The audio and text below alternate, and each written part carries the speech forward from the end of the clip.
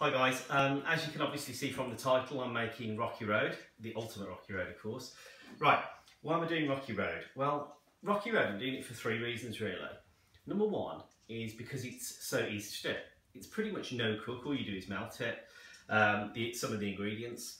Number two, it's yummy. And number three is because last year, my year 12 student said to me, oh, are you going to make cakes? Because they were making cakes. I said, yeah, of course I will. I'll make some Rocky Roads for you. So I made Rocky Roads. I had two groups. I made some for the first group. And then before I actually had a chance to actually get them for the second group, one of the girls there, Georgia, came up to me and she said, oh, sir, I've heard all about your Rocky Roads. You've got to make them. They're really famous at school now. So obviously I've got to do it. Now, I actually used the Nigel and Lawson recipe, but I'll do it with a bit of a twist, okay? And it's the twist, I think, that just adds that little bit of magic. So let's go. Right, so it's 300 grams of chocolate. So that's going in here, onto the balance and zeroing it. Tesco chocolate, basically dark chocolate, 74%, and it's exactly what you need. You don't need anything else other than that. I don't think milk chocolate would be right. There are some recipes that do have milk chocolate, but I don't know. This was the one that was loved, so this is the one I'm going to do. Okay, so I've already broken 2 bars of chocolate up into this. So there goes the chocolate, last one, into little bits, because obviously it's got to be melted, so it'll help if it's in small bits.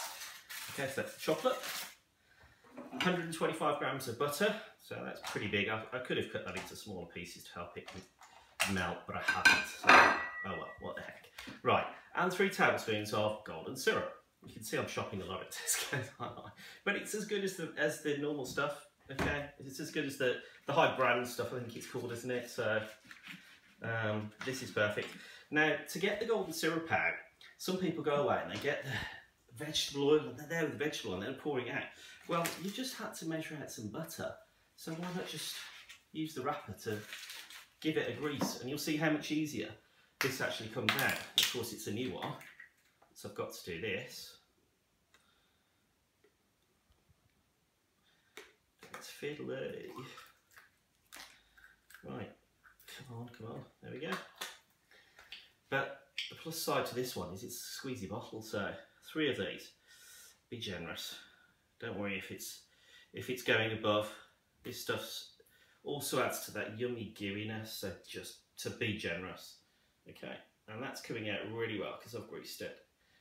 Okay, and although the last bit isn't out, that's why another reason for being generous, because you'll leave some in there because you don't want to spend the rest of your life waiting for this to go down there like that, do you? Okay, so last one, and there we have it. So we've got chocolate, butter, golden syrup. Now you have to put it on the stove to melt it, and it's direct, no bain-maries or anything like that. But obviously do it slowly because you don't want to burn the chocolate, because that would make it bitter. So I'm going to now go and put that onto the stove, and it's going to be paused because you know life's too short to wait for chocolate to melt. Hi guys, so that's melted. Now it's time just to construct the Rocky Road now. So the chocolate, butter, golden syrup is all in there. I've reserved aside about 125 grams as well. That's to pour over the top so you get a glistening surface at the end. So you know the biscuits. Sandwich bags just fall apart, but just crush it in a sandwich bag. And this is the folding bit. I don't like to crush it too much because I think it makes the Rocky Road a bit powdery. But then I probably haven't crushed this one quite enough. Well, you'll get used to that. You'll master the art of getting that just right. But it's looking pretty good anyway. Right. Get that completely covered in the chocolate. Yum. That is looking delicious. Who's going to be licking the bowl at the end of this then? It's not a bowl, it's a pan, isn't it? Right. Okay. Next. Right.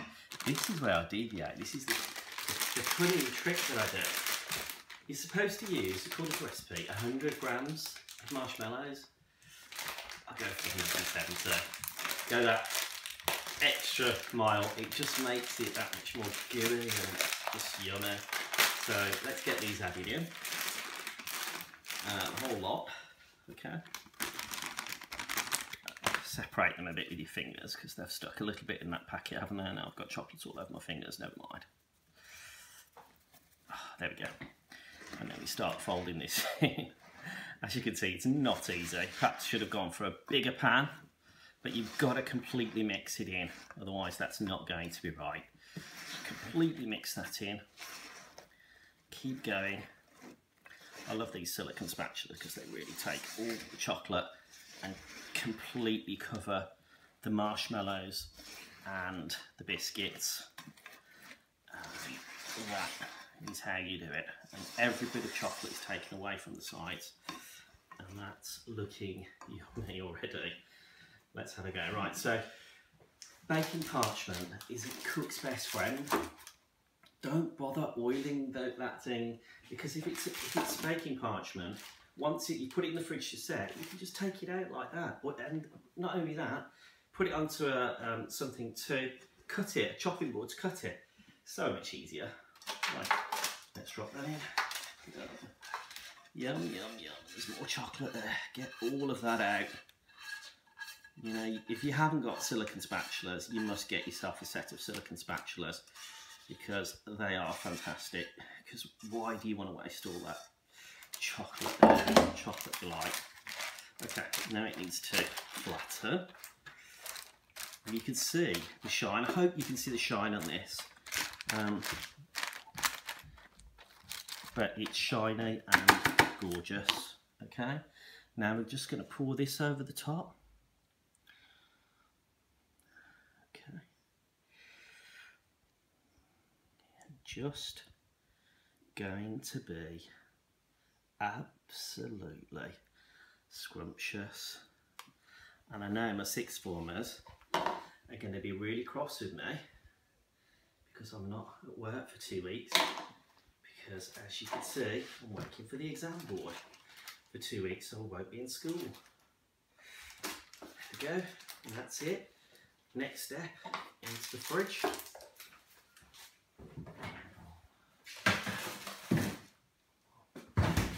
Set in about 2 hours and delicious.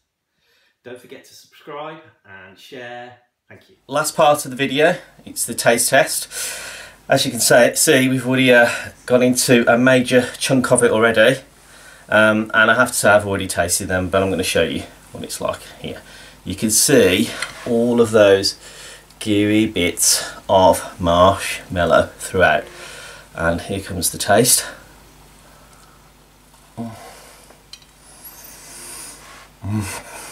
That's just too good. Don't forget. Oh, it's great. Don't forget, like, share, subscribe. Chocolate on my teeth.